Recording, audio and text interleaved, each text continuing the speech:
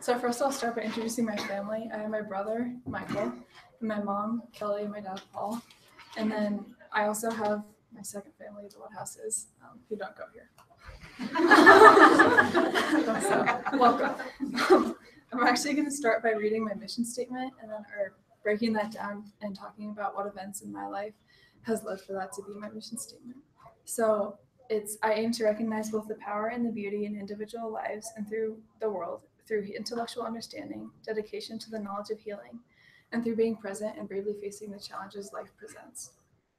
So seeing the beauty in individual lives, to me, that means seeing the potential and joy in each person's lives, regardless of who that may be or what they may be doing. I've seen that throughout my whole life, specifically through my brother Michael and the special needs population, because there's great potential in every one of those lives, and it's great to help. My dad's already crying.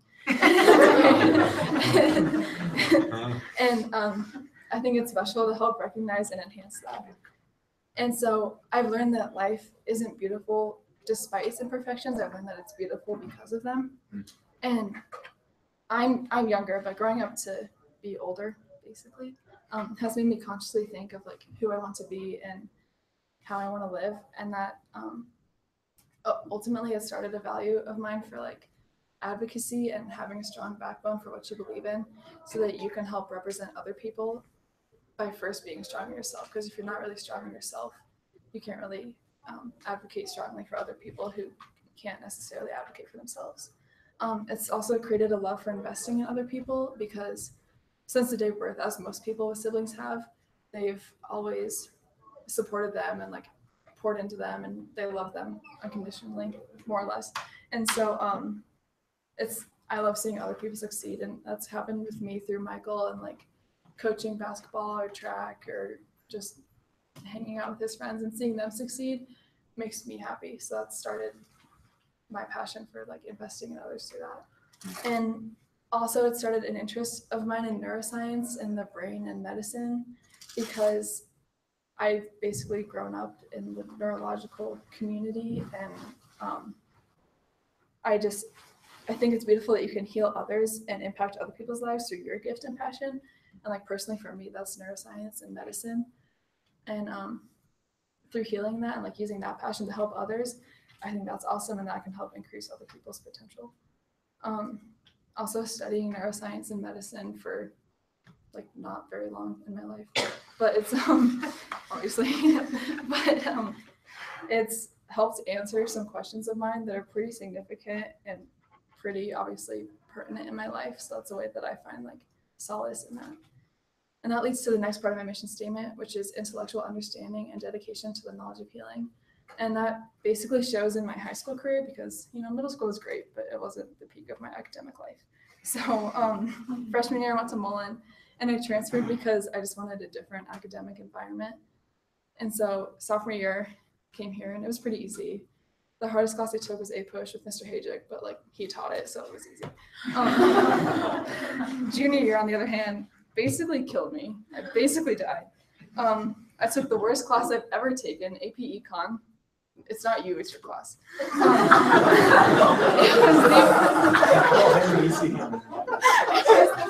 the worst class I've ever taken.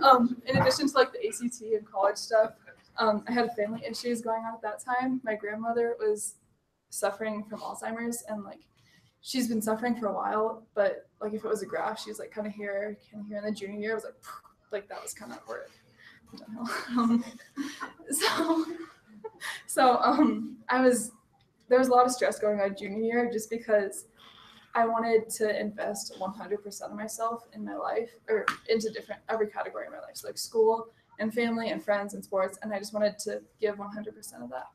And looking back on it, I really wouldn't have changed how awful junior year was, because I was stressed because I knew my life mattered, and I knew that like what I was doing mattered. So like I wanted to make an impact on people with my future, and I knew that academics was like my vehicle to do that. So I knew that it wasn't going to be sports like some people in this room, or service like some people in this room. I just knew that that was my vehicle, and I wanted to optimize that. So I was stressed because I didn't want to let that go. And then junior year was busy. I I feel like from the start of junior year to a little bit after it ended, I was just like going, didn't really have time to breathe and think about what was happening. So in the middle, throughout junior year, I thought about applying to this 3-week summer program at the University of Pennsylvania. This is probably my nerdiest moment, so like I'm embarrassed talking about this, but it was 3 weeks of neuroscience research at the University of Pennsylvania. So yeah, it's really nerdy. But I applied to that and got in with the help of Dr. Quartz. You really helped me through that.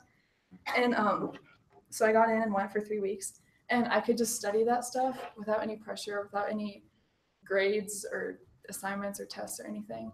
And I was just, at that time, I was just in awe at life. And I came across a quote, and it's studying the brain is like opening the little black box of life. And I figured that's why I also like neuroscience and that type of stuff so much, is because like everything the brain does is life. Like it's the reason you make decisions and you feel and you act. It's the reason for everything. And it's basically studying the life. And that's kind of when I felt most connected to life, which made me feel more eager to live it and exercise all that my brain can do and wants to do, because like not everyone can. It's like if I have that passion and I just don't do anything with it, I feel like I'm wasting it because it can help other people. So that leads on to wanting to stay present in life and face the challenges life presents, which is the last part of my mission statement. And that was present to me when I went to Kenya my junior year. So like, okay, so school ended, right? School ended. I was in 2 sciences, so I had to stay after and take another final. My grandma died like right after that whole, like after finals. I took the ACT June 9th, so I was like doing stuff for that in addition to being with my family. My birthday was the 10th, okay, so like that's a big deal. And then I went to Kenya the 12th, and then I was in Africa. So like there were some times in Kenya when I was sitting there alone and I was like, what just happened? Like this whole year was what just happened. But especially in the safari was that time, and it just made me recognize how big the world is and how much there is to see and do, and just yeah, but how little time there is to do it. And that just made me feel like excited and ambitious yet scared at the same time, because I was like, I don't want to waste my life. I don't want to like, I need to like, I want to do something. And so that was a huge part of me wanting to just be present and be invested in life more. Another part of that was Nepal, because senior year you're like finishing off, and obviously you're hiking in the Himalayas, and like that's beautiful. I mean, they're just mountains. They're alright, but like no, but of course they're beautiful. And Everest especially was just a really big mountain. And I was looking at that and I was like, all right, this is cool because God created us above like that, above like all this. And he put that in our hands, and he just values us so much. And there's so much that we can do in life that's so powerful, that's just special. And like you need to optimize that and just be opportunistic of like every minute you have, because there's so much you can do with what God's just given you. It's just at your feet. So yeah, all those experiences plus more have shown me the different dimensions of human life and of the world, which led me to just like be in awe at the world and everything that's just at our feet and at our hands that we experience every day. And the good and the bad in life are just beautiful, because our ability to just live and experience life is also beautiful. And those experiences, just the few that I mentioned, have led me to think that. So now I'll go into thank yous. Charles. I don't know if you remember this, but the first time I knew we'd be close was when it was like midnight and I was working on this thesis for your class, and I emailed you and I sent you the thesis and I was like, hey, is this good? And I like gave you an outline and you replied. It was like midnight, 1 a.m. And you were like, yes, it's fine, go to bed. And I was like, okay, cool. So but I'm in your room every morning at 7:15 and I drink coffee with you, and no matter like where I'm at, I can always find refuge with you in your room, and just like your friendship, you're very honest. Sometimes I walk in and you're like, hey, you look like death, what's going on? And I'm like, oh, okay. Well, thank you. But I'll need to find another teacher like you at Wake Forest, because it really helped me get through high school, so thanks. Dr. Quartz, you helped spark my passion for anatomy and medicine, and even though your class was hard, I loved it so much. Like, I can't remember a time when I didn't look forward to going to your class, and I can honestly not say that about any other class I've ever taken. I just felt at home and just excited to be in your classroom, and I really admire your intelligence and your mentorship with me throughout the last 2 years, so thank you. Mr. Kaufman isn't here, so I guess we'll just skip his. Oh, not kidding. Mr. Kaufman went to Kenya with me, and you see the world like I do, and you just help me understand it on a deeper level because you're a lot smarter than I am, and you're better articulating it. Kenya for me was a huge introspective turning part in my life, and you were a huge part of that, and I really appreciate that. Just because I'm graduating, you can't get rid of me because I'll call you when I need real life advice. So thank you. Paul, not you, but my friend. You're not my friend.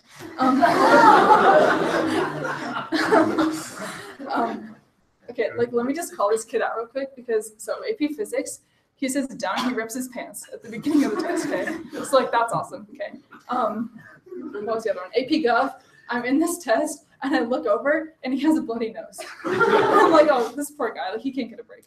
The AP Lang test was today. Last night, he gets a concussion. The poor kid. Thank God you're not in another AP because you probably would just die. Like, but whenever I need someone to just talk to, and I feel like we're always just on the same mental state, and I really appreciate that. You're so awesome, and I'm happy just to have someone I trust, and happy you can trust me. Tess.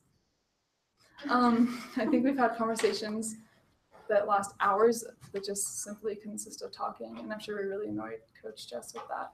But I love how you understand my sense of humor because I love laughing with you and like going into practice and just knowing that my day will just get better. And you also, sometimes I just have a tendency to just study life and not really live it. And you show me how life needs to be lived in and not just studied. And I really appreciate that. I need that in my life. Morgan. So if anyone doesn't know the story about how Morgan and I became friends, it's this. So sophomore year, we both transferred and we were in Spanish and we're both so awkward and just so quiet and like we didn't talk. And then Miss Menegas walks up to us and she's like, you guys need to get each other phone numbers. And we were like, okay, here's my phone. And so like, we were just so awkward and like we probably didn't text each other for like a year. But like she basically forced us into being friends. And I'm really glad that happened because you were the first friend I basically made at Valor. And you're probably one of the most reliable friends I've ever had because you listen to my issues, and the minute I need advice on anyone or anything, I know I can go to you, and you're gonna do great at Bama. Hannah, you're just my go-to person. Like, if it's like 2 a.m. and I'm like, my life is miserable and I need to cry, I call you, and so I appreciate that. You're one of the strongest, most loyal, incredible people I've ever met. You've revealed to me some of the most obvious joys in the world that I just used to be so oblivious to. And I'm really sad I've only been friends with you for a year because I wish I was friends with you longer. Caroline and the Woodhouse family. You guys collectively, not to sound cliche and romantic here, but you fill in the parts of me that I lack. And I know I can go to you guys and just feel like collectively just really happy. You forgive all my mistakes, and I know you're willing to drop everything for my family and I, and that's so valuable to have a friend like that.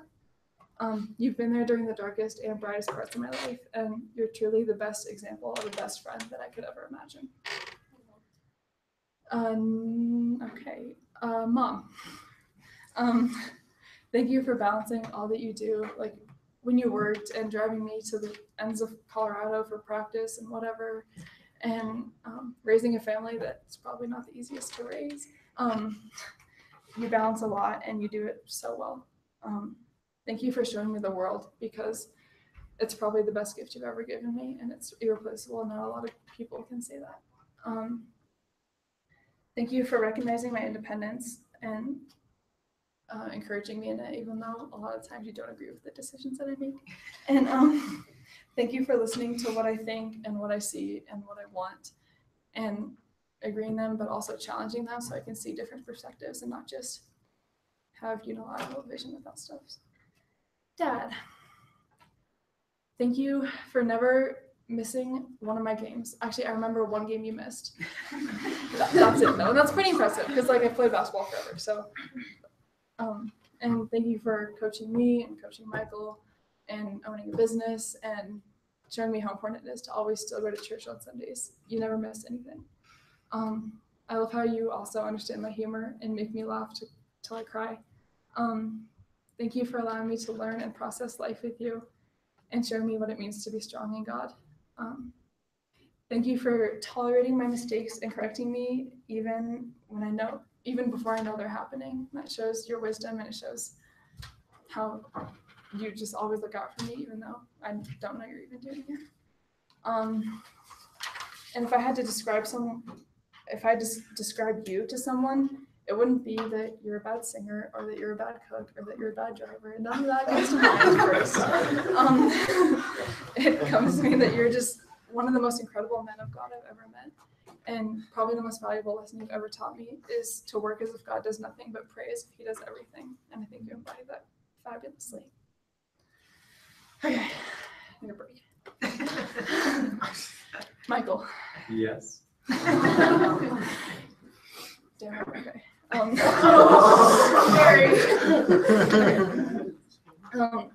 In my opinion, you're the one that holds this family together. You've shown me love, patience, persistence, joy, and fortitude. You never run away from any challenge.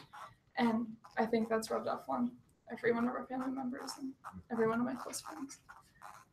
You're undoubtedly my best friend. You're the reason I wake up in the morning, even if it's because your music is blaring at 5:30.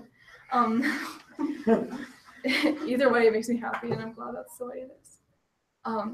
You're probably the main source of joy in my life, and you've shown me the store of hope and joy in a world that sometimes can seem so lacking, and when time sucks, you make me happy.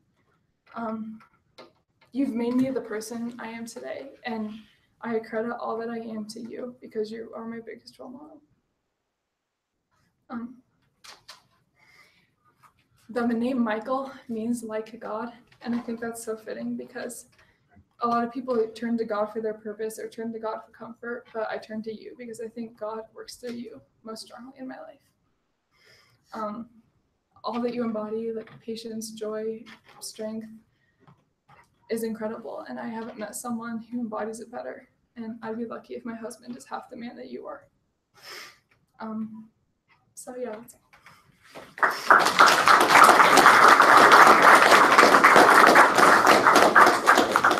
We have some time for questions and or words of encouragement. Mary? Yeah. I remember in Kenya at Children of Hope, I didn't know till later when someone said it in like our debrief or whatever, but I guess you had sponsored a kid there. And just to see the relationship that you built with him was so admirable, and I wanted to emulate you at Children of Hope like in my entire life. I was like, I want to emulate the way Mary had that relationship with that kid, even though he didn't know that you had already like seen him before the trip. To see that you guys like found each other is just like God. Like that's what I was like, wow, that's just such a God thing, and I just wanted you to know that. Thank you.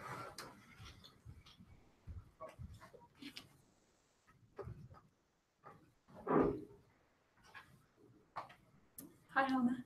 Hi. Where do you hope to take neuroscience for your future? I want to practice medicine, but I also want to do something like globally with it because I like traveling, and I've been lucky enough to go on a mission trip every year I've been here, Thailand, Kenya, and Nepal. And so I hope to do something globally with that too. I don't want to keep all the money I make. I want to give it away. So you're gonna be rich. Yeah.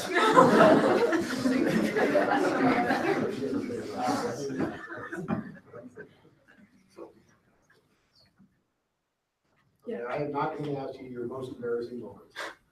But you transferred in here as a sophomore. You went your ninth grade year at a totally different school. I know you had heard things, you imagined things. What was there about Valor that you imagined was going to be one way and turned out to be just utterly the opposite? I didn't think I'd have so many teacher friends that I do now. Cause like I love like every teacher in here, and like they really helped me out. And like I thought I'd have like one or two like teachers that I really like, but honestly, any one of the teachers or adults in this room I trust wholeheartedly. So I didn't really think that would happen. And it's probably my word of advice to like any freshmen too, to become friends with teachers.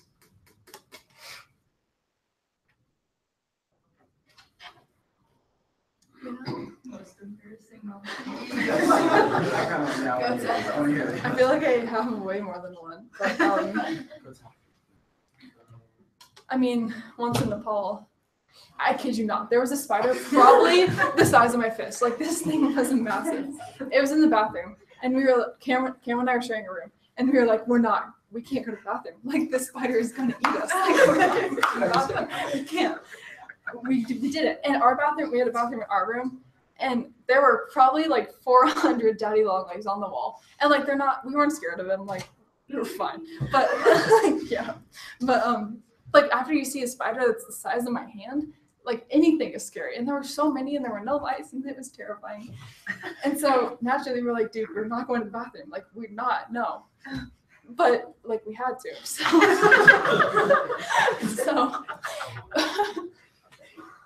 So one of the guys was like, oh, I just like peed on the deck last night. It was fine. And we were like, we can do that, right? Like, yeah, it's fine. So we go into the top deck. I don't think I know this story. We go into the top deck, and it's raining, so we're like, it's fine, you know, it's night, no one knows this is happening. And so we go into the top deck, and we just pee on the deck, like it's fine. And then we're in the middle of it, okay? We're in the middle of this. I'm getting really red, I can feel it. And our translator, Pradeep, walks up the stairs. And don't get me wrong, like, Pradeep's a great guy, but like, he's stuck with Dylan. So like, he's a great guy, but we just couldn't really bond with him. So he sees us mid-pee, and Cam and I just like, we're like, oh my God, no. We're like, I'm sorry. And we just stand there and we're like, and Pradeep's like, oh, I'm sorry. And we're like, I'm sorry too. I don't know. It's got to be up there. It's just so culturally inappropriate. I don't think you knew that story, Jay.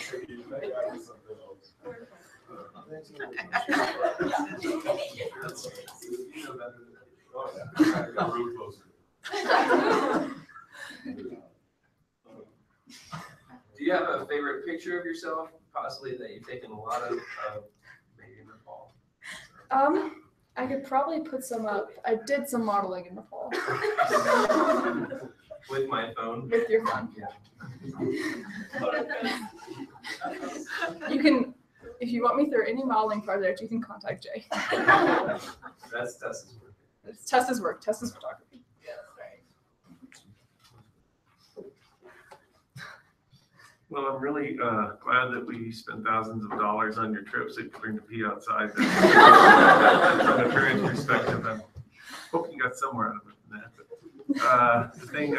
One of the things I'm most proud of you, and really could go for everybody in this room, all the students, is that you've made such good friends, and all your friends are such good people. And I think that goes for all the students and kids in this room. So just through college and that, to continue to surround yourself with good people, because they will support you, and you can always tell a lot of a person about their friends, and just continue to make good friends like you have in middle school and high school. Do that in college, and I think you and everybody here will end up in a really good spot. One quick story, Mary. Yeah, you're interrupted. And she said, I'd like to challenge her, so I'm going to challenge her on one thing that she said in her speech, which was that Michael was the glue that holds our family together. And I think maybe, although that's definitely true, Mary is super glue who holds our family. Supergirl. Supergirl. Yeah. Supergirl. Super glue. That's hard to say. Supergirl.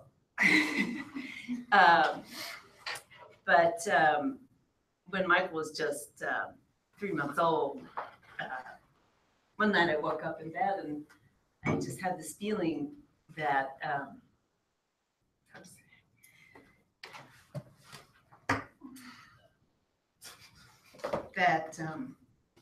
God was sending us out, and I knew it was she. And